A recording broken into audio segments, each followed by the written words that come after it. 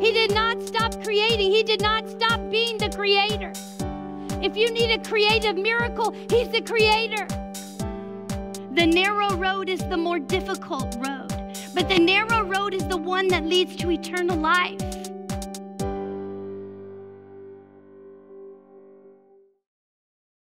Hallelujah. It's good to be home. Is that okay? I feel like home here. Is that okay? Amen. La libertad, la casa de Dios. It looks like every time I come here, that song, we get to sing it. You know, so it's such a joy. I want to thank Pastors Jeff and Joanna and the entire leadership team here, you know, for the privilege extended to us. And happy Father's Day to all the fathers in the house. Amen. Amen. Glory to God. Amen. Amen. I bring greetings from my wife, Eunice, our children, Timothy, Lydia, and Elizabeth, who sent their regards this morning. And they were like, well, we will wait till you get back so we can have Father's Day celebration. And so, yes, we praise God. You know, when Pastor was talking about the one with 6 kids and 9 and 10, I thought, maybe we should do the ones with how many spiritual children do you have, you know? That's going to be tough to count. But listen, if you are here this morning as a man, as a woman, and you got no spiritual kids, this should be the last time you come to God's house and they say, where are your sons and daughters? Say, I have none. Because the grace of God at work in your life, in my life, is able to touch others and draw them into the very kingdom of our Lord Jesus Christ. Amen. Amen. So thank you again, you know, just for granting us such an honor. And good to meet you again, John. Congratulations for being the honored father in the house. You know, in Africa, it is age that speaks. You know, the aged man, we don't mess around them. So all honors to you, John. It's not by accident. It's by the grace of God. You know, somebody was asked, hey, pastor was preaching and asked, anybody here with no enemies? And a gentleman stood up. And pastor goes, I didn't expect anybody to say they had no enemies. So asked the brother to come forward. Brother was 93. And pastor said, brother, what's your secret? He said, I outlived all of them. When some of them have gone, or most of them have gone, you know, you don't go looking for others. But again, it's such a joy. We just got back on Wednesday, my wife and 3 children, from an amazing time of service in Cameroon, in West Africa, West Central Africa, and it was wonderful. I'm aware that we have a number of friends joining us through the internet this morning. So those of you joining us from Africa, from Europe, you know, when Pastor shared the flyer for this service this morning, and Joe sent it my way, we pushed it out, and so, you know, this is a truly international service going on, and we praise God. We praise God. Hallelujah. Yes. Glory to God. Glory to God. I don't know about you, but if you didn't come with a pen and paper, I would encourage you the next time you come to God's house, come with pen and paper. You know, I know we have this stuff online and people can always go back and watch, but I remember as an undergraduate student, one of my professors who had studied in Russia shared with us a one-liner that was very famous, popular at the time. He said, the faintest ink is brighter than the smartest memory. And speaking of one-liners, isn't that what fathers are most popular for, right? So I want you to think for a moment, because together we're going to shout out our favorite one-liner, okay? You may have gotten it from dad, you may have gotten it from an uncle or what have you. You know, it may well be something of the sort that we will cross that bridge, hello, when we get to it.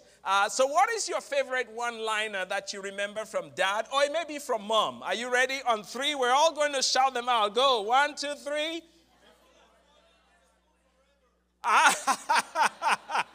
There was that one about a fool for once is a fool forever. Is that it?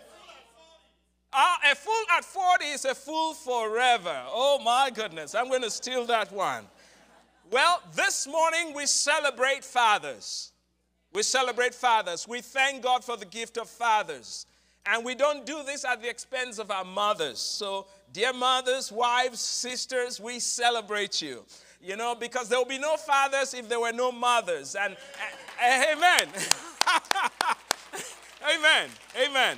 Amen.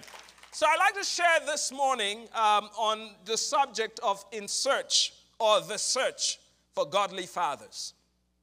The search for godly fathers. You know, brothers and sisters, family of God, it's an amazing thing to be blessed, to be created in the image of God as a man. It's a difficult thing to be a father. It's a far more difficult thing to be a good father. And it is almost an impossible thing to be a godly father. So you might say, Brother Julius, why do you come talking to us about something impossible? Well, because we read in Luke 1:37 that which may seem impossible to man is actually in the realm of divine possibility. I hope, therefore, this morning is that your heart, my heart, will be stirred up to rise up to be godly fathers, godly men. Our nation needs us. Our communities need us. Our homes, our families need us.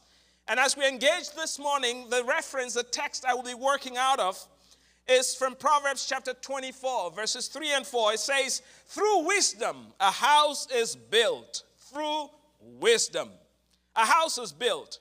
And by understanding, the house is established. By knowledge, the rooms are filled with all precious and pleasant riches. You know, this is part of the joy, the beauty, for instance, for those who are already fortunate to be grandparents. Because you walk into their homes and you may look at a scripture like this and go, oh, okay, by knowledge, the rooms are filled with all precious and pleasant riches. You say, okay, I can see the grand piano off in the side. I can see the baseball bat. They were, one of the champions on the MLB or NFL. What have you? We have all those paraphernalia. Is that what the wise man is saying? No. No. As important, as significant as those accomplishments are, the wise man is looking at something richer, deeper, far more enduring. And friends, this morning as we assemble at a critical time in the life of our nation, in the life of the nations of the world. In 1996, 1996, the Department of Health and Human Services put out a staggering statistic. 42% of single mother households lived below the poverty line. 42%. By comparison, 8% of households in which there were married couples, father and mother, these ones, only 8% were below the poverty line. In other words, 1 in 5 kids who were below poverty line came from homes, by comparison, versus those homes with fathers in the house versus those without fathers in the house.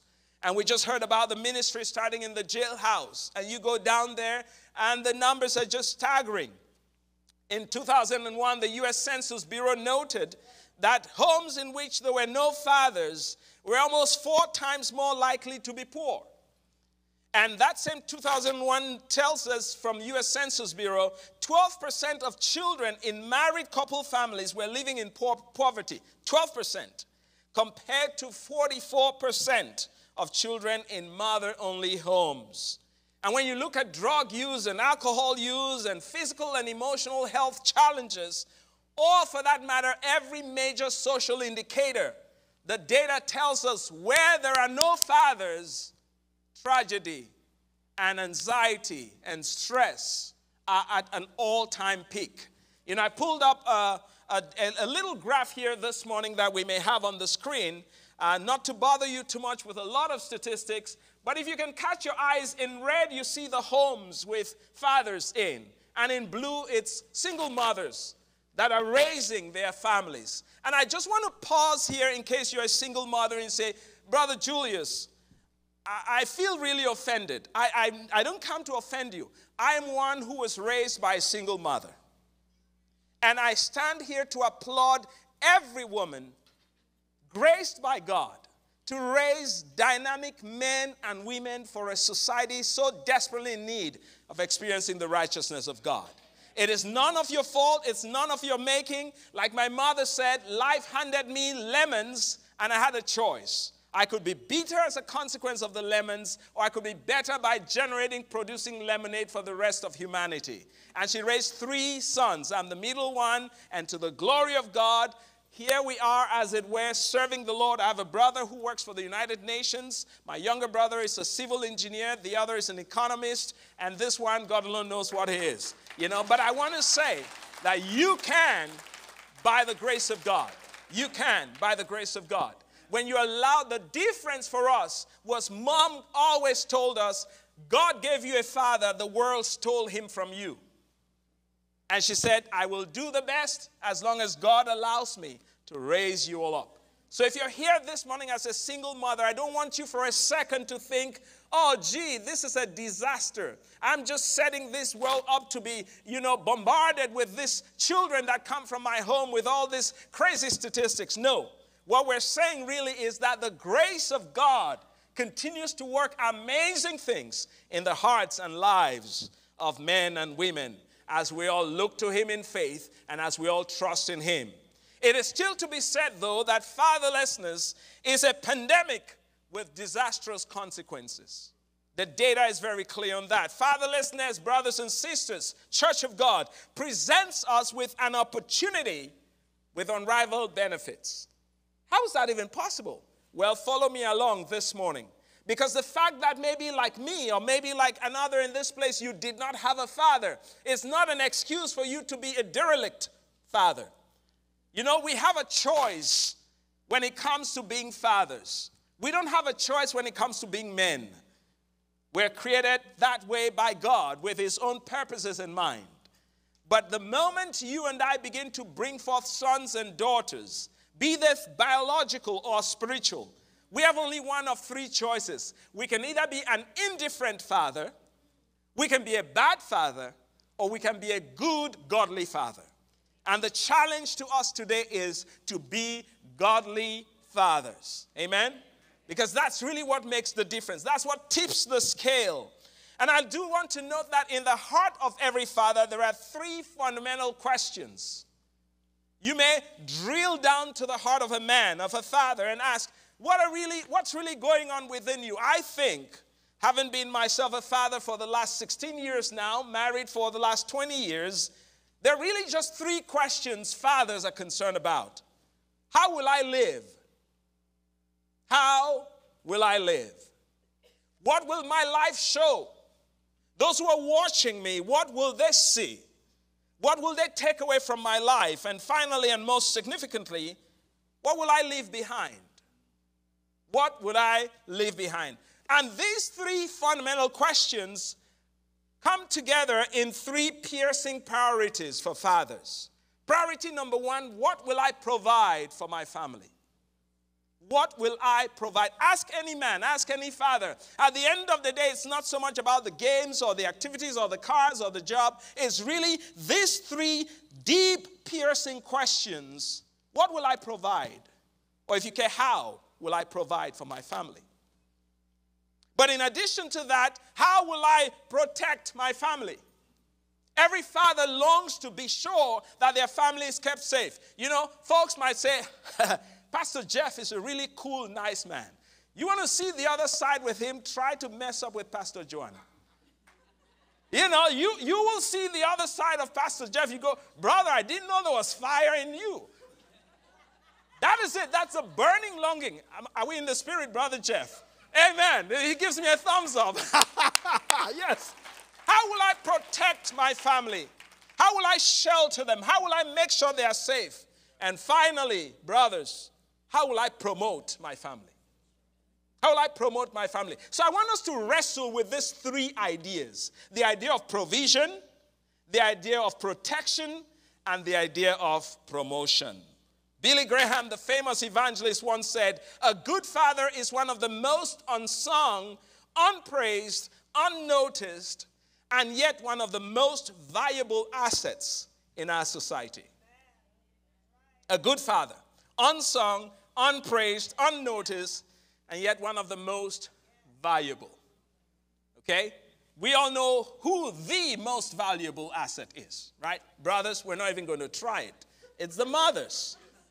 We are okay to be a valuable asset, but we know our mothers, our wives, our sisters are the most valuable. Try to build a society without mothers, you'll understand. So what does it take to be a godly father? What does a godly father look like? How do godly fathers live? What do they show? And what do they leave behind? Those are the questions we want to answer this morning. What does a godly father look like? What do they show? When you look at them, when you observe them, when you study their lives, when you study their patterns, and what do they long to leave behind? 3 thoughts. As we noted in Proverbs 24, 3 and 4, through wisdom a house is built. You know, this house is not just the fruit of some accident. Some guys come, bring me some 2x4s, bring me some backboard, and bring me some, some cinder blocks or whatever, and we're just going to mix things up and see whatever comes up. No. It is taken the proper, effective application of knowledge. That's what wisdom is. That the knowledge that has been acquired about the geographical terrain, about the temperatures, about the climate factors in this area have led those who designed and generated this phenomenal project to put it together in such a way that you and I are comfortable when we come here to worship the Lord. In the same token, our homes are not going to be the result of some accident. It will take careful planning. It will take maximal engagement. It will take a non-apologetic approach that says, if there's anything that's going to count for me, and if anything that I want to show this world, and if there's anything I want to leave behind, I want to leave a home that's built on wisdom. And we're told as well, the wise man speaking says, and by understanding.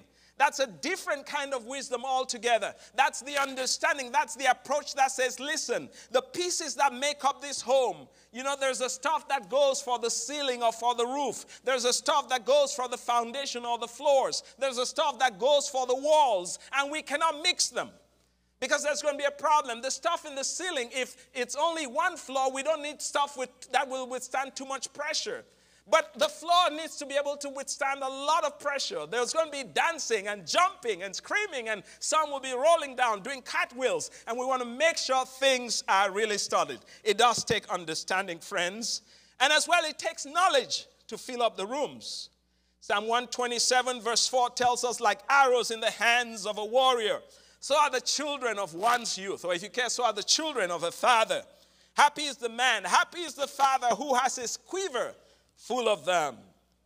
They shall not be ashamed. This man who walks with wisdom and understanding and who applies knowledge will not be ashamed. Their children as well will not be ashamed, but they shall speak with their enemies in the gate. Hallelujah. You see, it is God's design that each one of us, by his grace as he supplies, will have these quivers, these arrows. And like one famous preacher notes, those arrows are not meant as decorations. They are meant to be shot. And the responsibility then of every father is to shoot straight. Because when daddy shoots straight, the children hit the target. When father shoots straight, the children hit the target. And so we're wondering as we wrestle this morning about the questions that burden the hearts of fathers.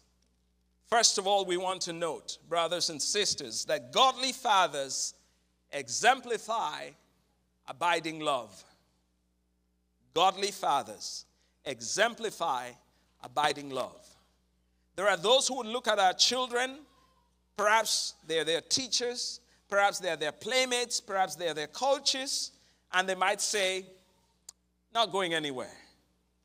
Oh, but there's one that's constantly, relentlessly, passionately pouring into the lives of their children.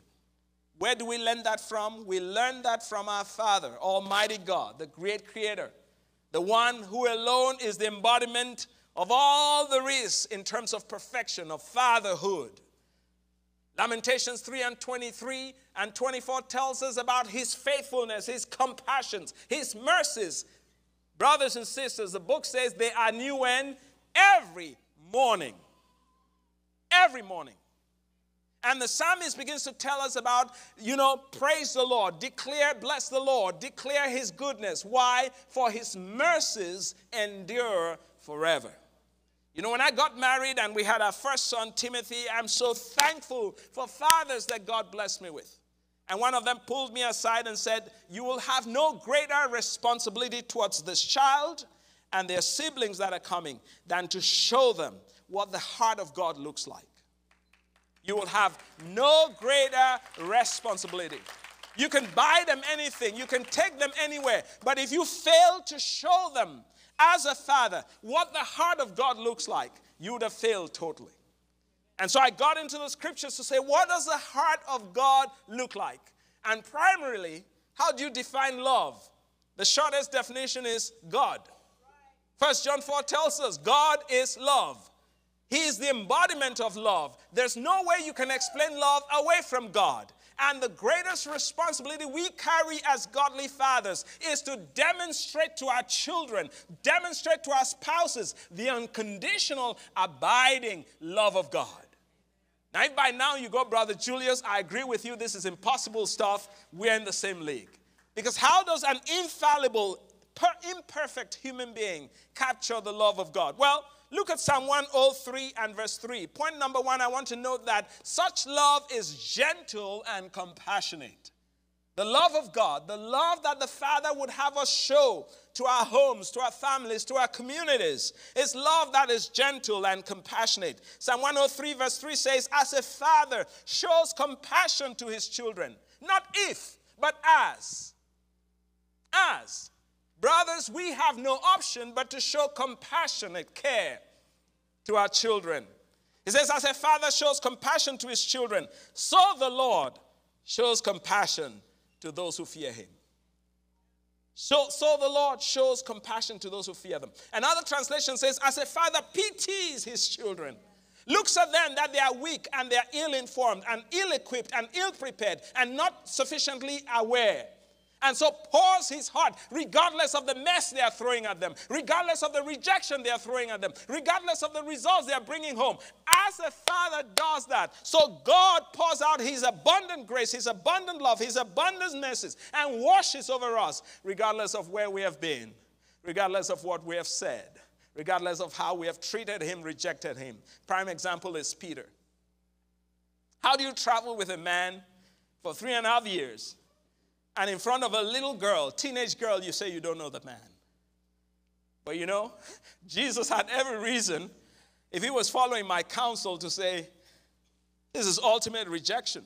You don't need 2 strikes. He got 3 strikes and he bailed out on all 3. But he loved him. He loved him. And I know as I speak this morning, there are fathers here whose hearts are aching because you've tried to raise your children a certain way. And you have seen them, as it were, go maybe a certain direction or make certain choices, and you're wondering, this is it. This is the point to draw the line. Brother, be encouraged. There's no point to draw the line for a godly father. As long as God supplies breath in your lungs, remember, his love, his mercy, his compassion are new every morning. And tomorrow morning when you wake up, you go, another day to start again, to show my wife, my children, my community, the abiding love of God. But it's not only that aspect that the father goes to it with gentleness and compassion. There's an aspect that's captured in Proverbs 3:11 and 12. It says, my son, do not despise the Lord's discipline or be weary of his reproof. For the Lord reproves him whom he loves, as a father the son in whom he delights. As a father, the son in whom he delights. I want to note that point number 2 here in terms of the father exemplifying abiding love. One of the most loving acts we as fathers show to our families, to our children, is to instill discipline. I know that D word is not particularly popular in this age and time in certain quarters. But you know, there's a French saying, ce qui aime bien châtie bien. Namely that we, as it were, offer a little more dose of discipline towards those that we actually love deeper and richer. Hebrews 12, makes it clear that it's only the bastards that don't get disciplined. You know, you're driving down the highway and you see a child behaving a certain way, a young man or a young lady, and you look and say, that's not mine. The officers will take care of that. You drive by. But you're driving down the highway and you see your own. Well, they may as well come and pick you up with him, but you got some business to deal with there. and how you do it is a graceful act. I do want to note that one of the most graceful acts that a father can exercise in demonstrating the love of God to their children is to instill discipline. Oh, don't get me wrong. This discipline doesn't necessarily include the whip, but it need not exclude the whip. And for that matter, if you begin with the whip and you think, like some said, in the beginning was the whip, and the whip was with God, and the whip was God. So I'm going to just use, that point comes when the whip can no longer be used. It can't, it doesn't work. I mean, imagine John trying to whip Jeff this morning. Come on. It's not going to work. It's like, are you okay, Brother John?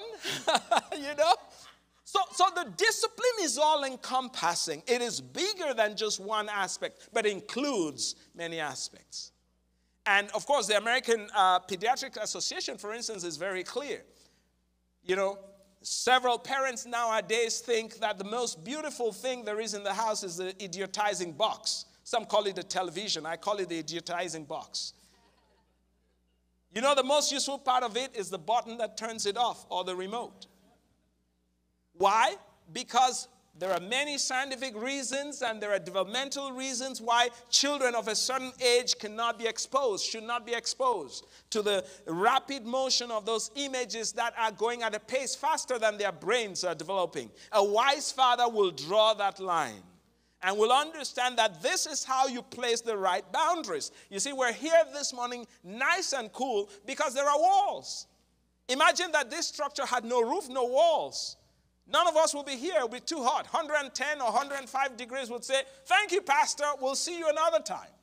We're going somewhere where we can feel cool and nice. That's how our homes got to be. There's got to be some walls. There's got to be some stairs that take us up. There's got to be some principles under which we operate. And the godly father will understand, I have a responsibility here to instill discipline. But how do I? By modeling it. By modeling it. By showing it. Discipline in my own speech, discipline in my own conduct, discipline in my drinking and my eating. And that's how my children realize it's not because the refrigerator is full of Chick-fil-A. The kids love Chick-fil-A. And there are all kinds of things. There are chocolate chip cookies. Any chocolate chip cookies people here? Those of you who don't know what this is, don't worry. You live in another planet. Macadamia nuts. The ones with macadamia nuts. Brother, this thing's amazing stuff. But you got 5 fingers, right? You go, okay, 1 per finger, 1 per another finger, 1 per toe. No, the children don't learn discipline that way. They need to see us exemplify restraint. And that restraint comes when we hear a neighbor who shoots a dangerous arrow our way, and we invoke Proverbs 15:1, which declares to us, a gentle word turns away strife. And our children look at us, respond to that, and go, Dad, you got a .37 caliber upstairs. You could just do business. And no, son. Some mountains are not worth dying on. Like what? Some mountains? Yeah, it's not every mountain you should die on. So a godly father will instill discipline. A godly father will teach sound principles. Will teach sound principles. Proverbs 22:6, train up a child in the way he should go. When he is old, he will not depart. What are we saying? When a godly father looks at the aspect of his life that involves how do I live? Their focus is on exemplifying abiding love. Remember the 3 P's? There's the aspect of provision, there's the aspect of protection, there's the aspect of promotion. And we have just dealt here with the aspect of provision. What they feed their family is abiding love. Now let's think about this just for a moment. Anybody can give your family food. Anybody. But only you as a father can communicate the abiding love of God to your family. I want you to think about that. My family may be poor, may not have food. Social services will step in. At least in America, we have such opportunities. Not so all over the world. And at a certain point in our own growth as a couple, Eunice and I had to draw the line. There are things that a family can outsource, and there are things that a family should never outsource. Somebody can do your laundry. That's fine. You can pay them a few quarters here or a few bills here. They may do your laundry. Somebody may help clean your house if necessary. But nobody has the capacity to communicate love like you do. And to outsource that becomes a recipe for huge disaster. Let me just say to those of us fathers who are privileged to have daughters in our homes. I have 2. Please don't be too busy to give them a hug every day. Don't be too busy to tell them every day, you are beautiful. You know why? Because many of our girls, many of our daughters end up in a crazy spin the first time somebody tells them you're beautiful. And that may be a son of the devil telling them. And it means so much to them because daddy never said it. Daddy never told me I was beautiful. Pick them up, dance with them, give them hugs, perks, and let them know you are beautiful. I know you've been doing that. Do it some more. Do it every day. You know, do it every day. And, they probably don't have eyes to see yet. They need to hear you telling mommy that. You're beautiful. You're my princess. My heart still beats a little faster every time I see you walking down the stairs.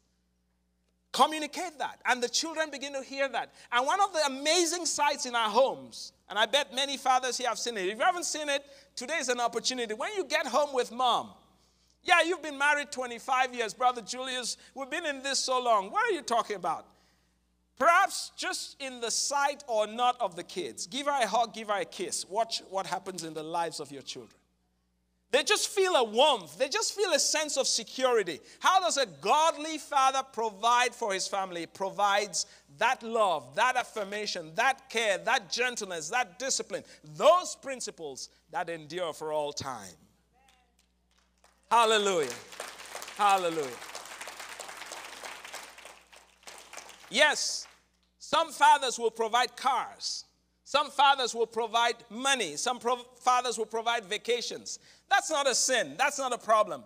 But if you provide all of those and don't provide this, you might be a good father, not a godly father. A godly father will begin here and then move to these aspects. Number 2, godly fathers evidence enduring loyalty. They exemplify abiding love. That's how they provide for their families. But how do they protect their families? They protect their families by evidencing enduring loyalty. Again, Proverbs 24 tells us, through wisdom a house is built. If you set the foundation of the home in love, you raise the walls in loyalty. Set the foundation in love. Let your home be the place every kid longs to go to. Your own children. Like the prodigals, they know it is a lot better. It's far better at home. And I know it doesn't matter what time I get there. It doesn't matter how I get there. Stinky, smelly, whatever form I come. I know dad is going to come my way. I know mom is going to come my way. I know the community, Abundant Grace, is going to come my way. Let our children know they are never too far away from home. You know, 1 Samuel 12 has this amazing story of the woman who sort of, quote unquote, tricks David into bringing his banished son back home. And in verse 34 of 2 Samuel 12, he said, there is this one who doesn't allow the banished to remain estranged for all time. If you've ruled out a son or a daughter, I pray that the Holy Spirit will soften your heart today, brother, sister, that you will say, God doesn't have an outcast. As long as there's breath in their lungs, there's an opportunity for them to come to light, to come to truth, to come to grace. And I want to be that channel. Godly fathers evidence enduring loyalty. How do they do this? Well, you see, you've set the foundation on love. But if you don't raise walls, marauding animals and insects and all kinds of wild beasts are going to find their way into your home. And the first thing a godly father does is refrain from immorality. Refrain from immorality. Nothing rocks a family and wrecks it like immorality. Oh, Brother Julius, I'm very faithful to my wife. I have occasional dealings with porn at the side. No, brother. No, brother. No. Because what you're doing is you're creating spaces on the walls, and they're going to come in. You're creating openings. The window was for air. It wasn't for other things. But now you're cutting off entire pieces of backboard or drywall and going forth, breaking the cinder blocks that are supposed to be erected there for protection of your family. And you're saying, nope, you can come in. Proverbs chapter 5, an entire chapter is devoted. You remember our one-liners? There are a bunch of them in the book of Proverbs. Proverbs 5 warns the son. The father is talking to the son and says, there's this woman down the street called the wayward woman. Her lips drip with honey. And her bed is a cave, as it were. It's a graveyard, as it were. You will have no business with her. But our sons, our daughters will not hear that from what we say. They will hear that from what we push out. What we push out. Godly fathers protect their families by evidencing loyalty. They refrain from immorality of all forms. Of all forms. I understand we have younger ones here, and there's no need for me to go any deeper. But secondly, they refrain from idolatry. You think immorality is bad? Try idolatry. And incidentally, immorality and idolatry often go together tandem.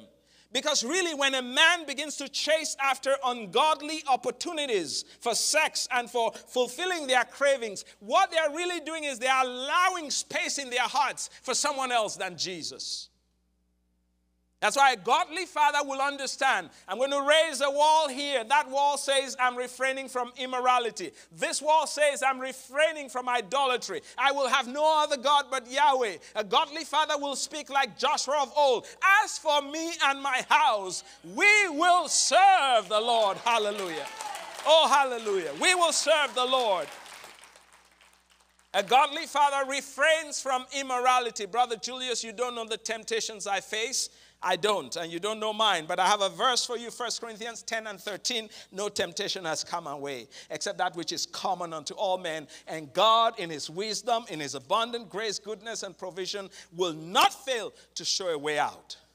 To show a way out. So you see, those disciplines we're talking about, when we say instill discipline, we're not first of all talking about those we will discipline. We're talking about ourselves. That there are certain lines. If you're like me, often on the road, whether ministering or professional meetings or what have you, there have to be some protocols. There have to be some protocols you follow. And some things that you just realize, this line we don't cross. And for any reason, if there's a challenge or an opportunity, this is how. So you set those protocols in place. And then you watch God glorify himself through you. Godly men will refrain from immorality. Godly fathers will refrain from idolatry because they understand. You see, if you think about our lives as a path, remember we said godly fathers will shoot straight so the children hit the target. You pull that archer back, you got an arrow in there, that's your son, that's your daughter, and you're pulling it out to shoot straight. Who's going to hit the target? It's those children. But if you hold that archer in your hand or that bow, whatever it is in your hand, and you allow for yourself a momentary deviation, it starts out here, and by the time you continue it, over time, you're gone off. You're no longer on I-10 or I-66 or whatever highway you prefer. You've taken a tangent and you're going in a completely different direction. And you come years later and say, how did this all happen? The walls had been torn down. Please don't tear down your walls. Godly fathers evidence enduring loyalty. Loyalty to their spouses, loyalty to their children, loyalty to their God.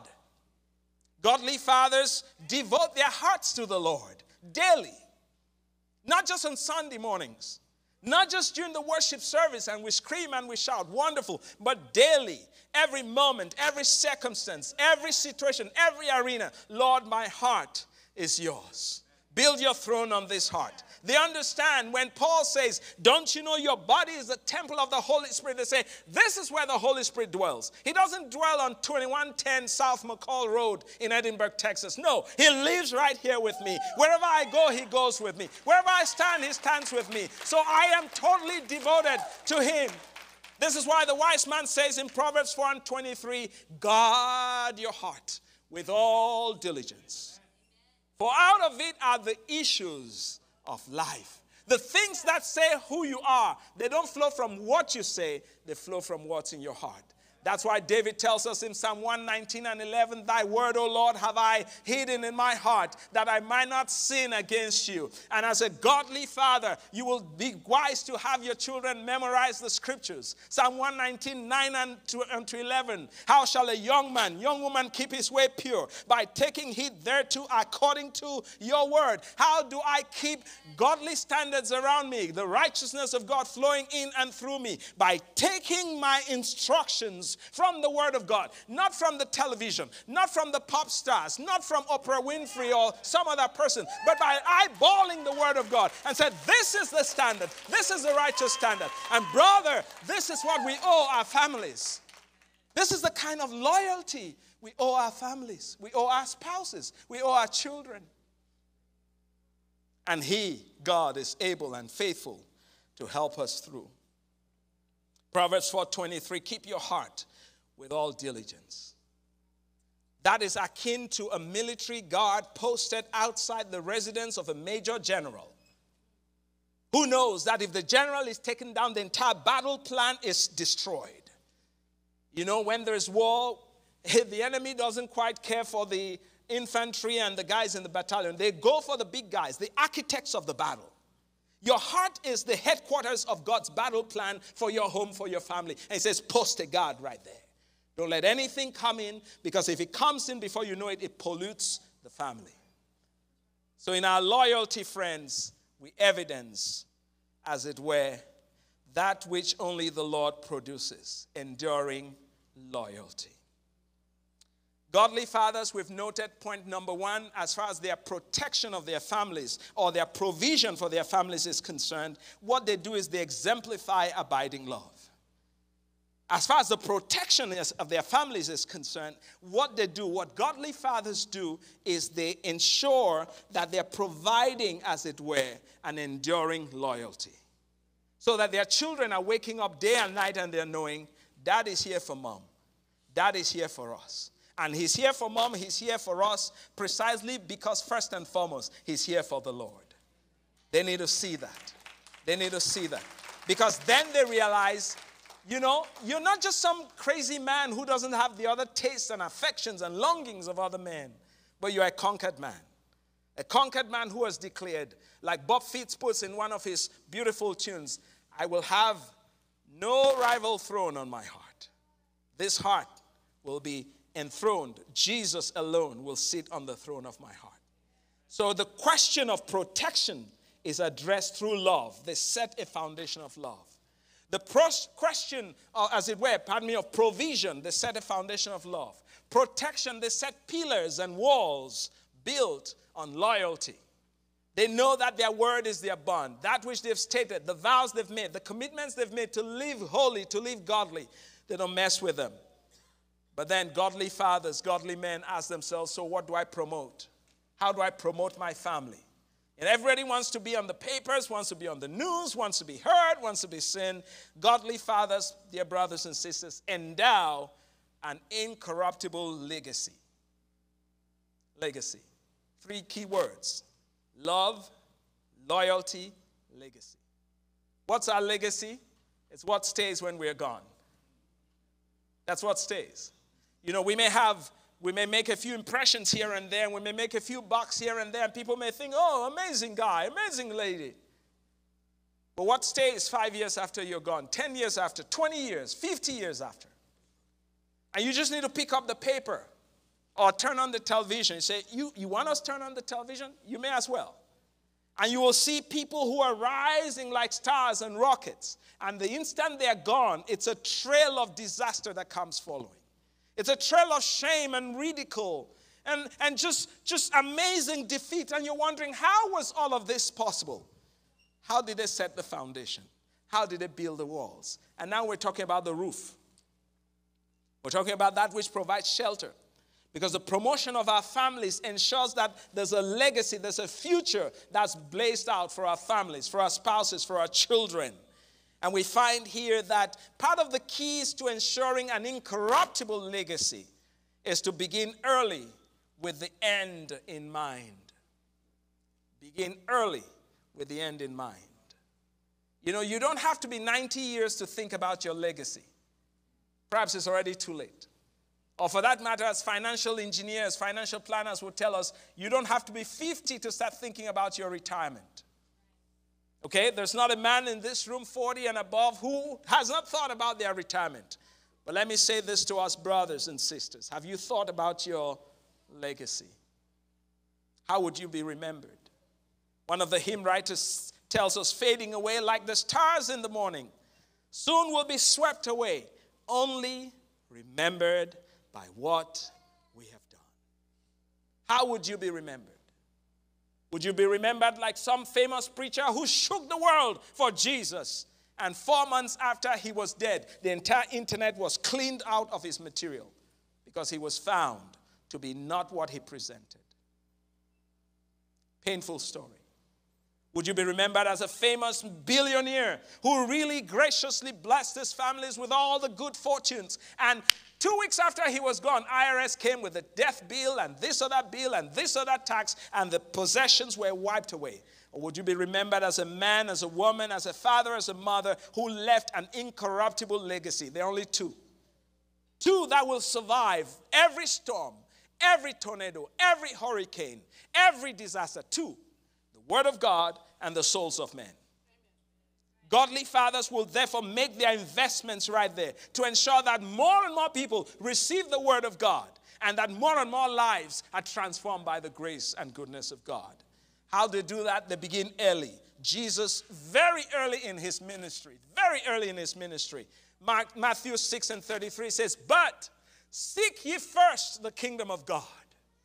And that wasn't like, okay, begin today seeking. No. Let your life's pursuit be the quest for the kingdom of God. Let the passion of your life be the quest, the desire, the longing to see the kingdom of God come wherever you find yourself. It says, seek ye first the kingdom of God and his righteousness. And all these things, wealth, money, houses, education, whatever you're aspiring after, you get those as bonuses. But if you go after those, you may not as well get them. And if you get them, the rats and the climate and the weather and the IRS will be sure to dispossess you of them. Oh yeah, the IRS does some of that, you know. But you start early with the end in mind. You progress steadily with the end in sight. This is a story of St. Paul. He's in the midst of an exciting, amazing ministry time in Ephesus, speaking to the elders and the leaders. And he says in Acts 20:24, but I do not count my life of any value. Brother Paul, are you okay in your mind? Yes, there's a reason. Watch this. It says, nor as precious to myself. Why? If I may finish my course and the ministry I've received from the Lord Jesus to testify to the gospel of the grace of God. Paul said, my own life doesn't mean much to me. My own accomplishments don't mean much to me. Why? There's an end in sight. And I want to give full testimony. I want to give full manifestation, full glory to the gospel that has been entrusted to me. Gospel there simply meaning good news. Good news. I don't count my own titles of anything. I don't count my own reputation of anything. If only I will finish. He kept on steadily, and he reminds the Corinthians in 1 Corinthians 9:24-27. It's not everyone who joins the race that gets an award. It's not everyone who participates that gets a medal. Only those who go by the rules and they go to the finish line. And this morning, by the grace of God, I believe there's an anointing here to strengthen us, brothers and sisters, to go to the finish line. Hallelujah. To go to the finish line. To go to the finish line. Let it not be said there was this brother at Abundant Grace Community Church who started well, who ran so well, but did not finish well. No. Let it be said that the men of Abundant Grace Community Church, there's just something about them. They want to finish well. Come and see them run with passion. Come and see them run with zeal. Come and see them servicing their homes and their families. Come and see them erecting walls and laying down foundations in love, raising walls in loyalty. And they're committed to finishing well, to leave a profound legacy for those behind them. You know, we're here this morning precisely, Pastor Joanna referenced, and I thank God your dad is joining us. We're here because he ran well. He ran well. He ran so well. He ran well. And the way like somebody I was speaking with one of the kings in Africa recently who told me, said, is there a greater business on the planet than Jesus' business? It's been 2,000 years, and his business model just keeps going on and keeps touching every corner of the globe, and he's not even here. How is that possible? He ran well. He ran well. He ran well. He ran well. Hallelujah. So we begin early by keeping the end in mind. We progress steadily by keeping the end in sight, and we prioritize finishing well. You must decide today, I will finish well. You must commit yourself today as a godly father. I will finish well. My name will not be included in the statistics of men who started well, who ran well, but did not finish well. I will finish well. 2 Timothy chapter 4, 7-8 tells us, Paul is speaking, says, what have I done? I have run the race. I have kept the faith. Oh, and I have finished it. Now, therefore, there's laid up for me a crown of righteousness. But it's not just for me, for the brothers and sisters at Abundant Grace Community Church who are also running well, who are keeping the faith, and who are enduring, because we know beyond all of this, our Father reserves amazing treats for us. Ken Boa has put together a list of 7 items as I close this morning. 7 things that will help us finish well. 7. And I love this list. I'll just give it to you. Number 1, intimacy with Christ. Some confuse church membership with intimacy with Christ. God has no greater priority for you and I than that we'll be intimate with him. We will know him and he will know us. This is what Paul tells us in Philippians 3:10-12. His eyes is set on knowing Christ, that I will know him and the power of his resurrection. I want to have that kind of intimate connection. But there's also the fidelity in the spiritual disciplines, faithfulness in the spiritual disciplines. Thirdly, a biblical perspective on life's circumstances. When the hurricane comes your way, how do you process it? When you get a set of trips arriving your home, how do you process that joy? When you get a sudden promotion, or maybe you get a pink slip, how do you process all of those? You process those in the feelings arena, in the carnal arena, in the worldly arena, or you process in the light of God's word. Number 4, a teachable, responsive, humble, and obedient spirit. And that is why one of the strong indicators of men who will finish well, brothers, hear me well, those men are in church. They're in the house of God. They don't suddenly become so rich and so famous and so powerful that on Sunday morning they go, I used to go to 2110 South McCall, but this morning we're headed for the beach. No. They're in the house of God. They don't forsake the assembling of God's people together, as the manner of some is. Oh, yes. Oh, yes. Wherever they find themselves, they wake up early and they say, kiddos, it's Sunday morning, we're going to the house of the Lord. And they remind them, I was glad when they said unto me, come, let us go in the house of the Lord. Hallelujah. Those who finish well, number 5, carry with them a clear sense of personal purpose and calling. I hope you know God has called you. Your calling may be limited to McAllen, Texas, or to Edinburgh, Texas. It may be limited to South Texas, but whatever it is, however it is, God's hand is upon our lives. And let's never lose sight of that. Whatever comes our way to strengthen us, to energize us, to empower us, to keep on in that path of his calling. And those who finish well, keep around them healthy relationships. They keep healthy relationships with resourceful people. We're not called to go it alone. We need one another. We need one another. We need one another. We need one another. And as clear as that sounds, perhaps so difficult it is for us men in particular. When this meeting breaks out, guess who's likely to stay here to be the last? It will be the women. Because they're going to chit-chat and tell one little story. The brothers will just go, hi, bye, we're gone, out.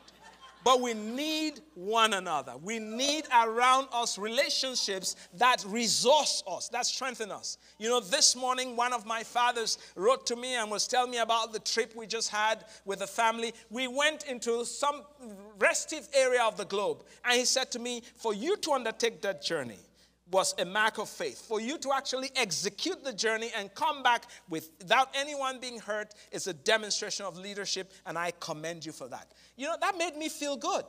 That an older man was speaking into my life, resourcing me, reminding me, you could only do this by the grace of God. You could only do this as a result of his calling and of his assignment. We all need such people in our lives. People who look down and they speak, and people that we look up to and they encourage us. And finally, we all need, as it were, to finish well, ongoing ministry involved investments in the lives of others. You might say, Brother Julius, I had 3 children. They're all grown. They've left the house. Well, welcome to ministry time.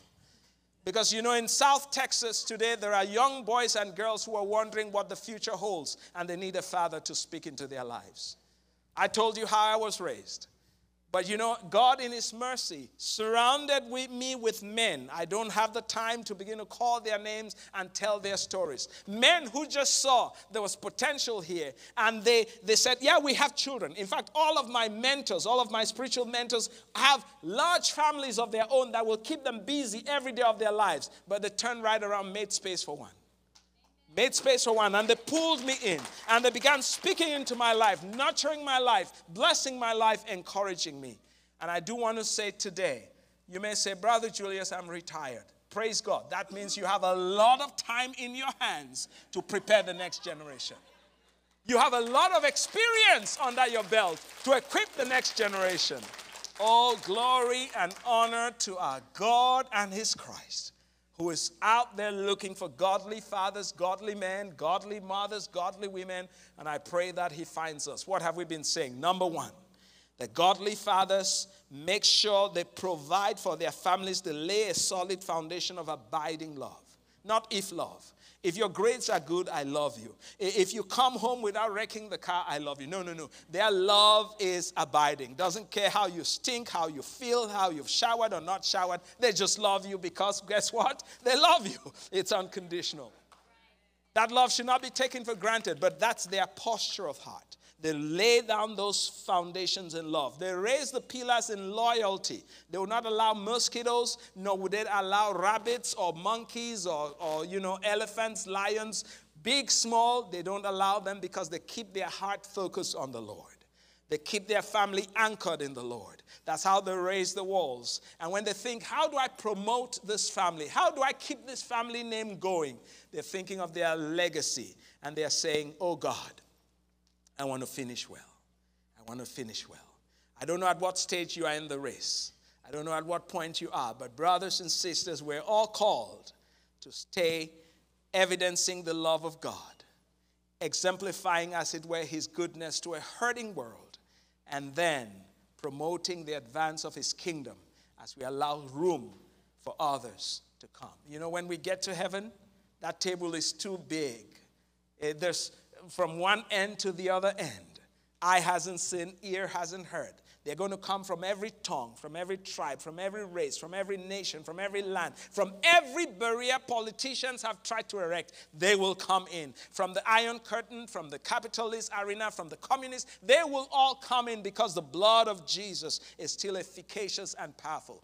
And perhaps you're here this morning and say, preacher, I don't know this Jesus. How do I even begin? You begin very simple, by admit that you're a sinner. The only thing that stands between you and him is your sin.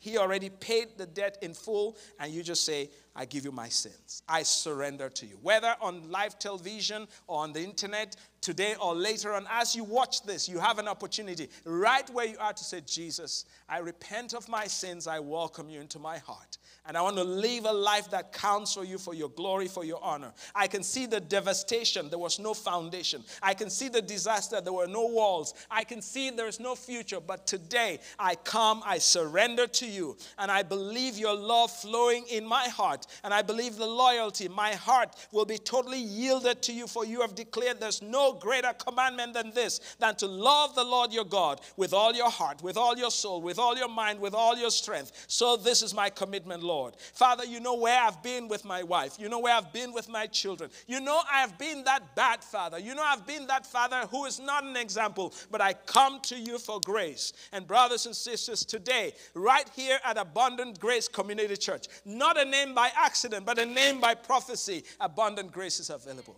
Abundant grace is available to all who would say, Father, help me. I want to be this godly father. I want to be a father who pushes out abiding love. I want to be a father who pushes out, as it were, an enduring loyalty, an enduring testimony. I want to be a father who finishes well and who brings my family to a glorious finish in your holy presence. I want to be that kind of father. He will do that for you. He will do that for us. And this is my prayer for us, that he will indeed glorify himself in this house and beyond. In Jesus' name. Thank you so much.